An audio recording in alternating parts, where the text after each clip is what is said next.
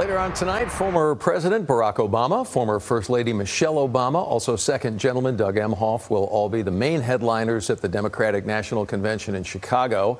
ION Politics reporter Jack Fink is here. To say the least, we all had a little bit of a late night last night. Our news at 10 went on at 11:30 almost. Democrats have noticed what happened last night. They've made adjustments to the schedule, right? Well, Doug, it will likely be another late night. Former President Obama is set to take the stage at 10 o'clock if the program is on time, but it may not be as late as last night when the speeches at the Democratic National Convention slid into late night, as President Biden didn't finish speaking until well after midnight on the East Coast.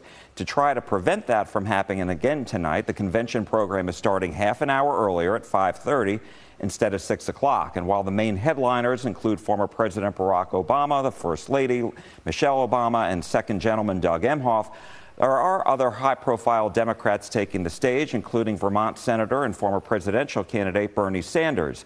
Among the Texas Democrats at the convention is State Senator Royce West of Dallas.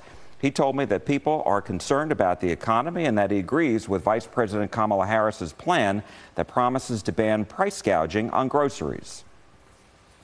Yes, not only on foods, but price gouging on anything and everything. But we should want, regardless of the Democrat or Republican, to make certain we have laws in place that not only make it illegal, but also we can that are enforceable. Some critics say that this is basically the government setting price controls, and that hasn't worked before.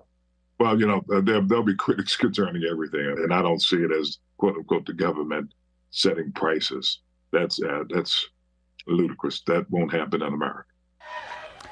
Former President Trump criticized the vice president's price gouging plan as, quote, full communist. Ms. Harris also supports tax increases on the wealthy, a $6,000 tax credit for parents of newborns, and a $25,000 subsidy for first-time homebuyers.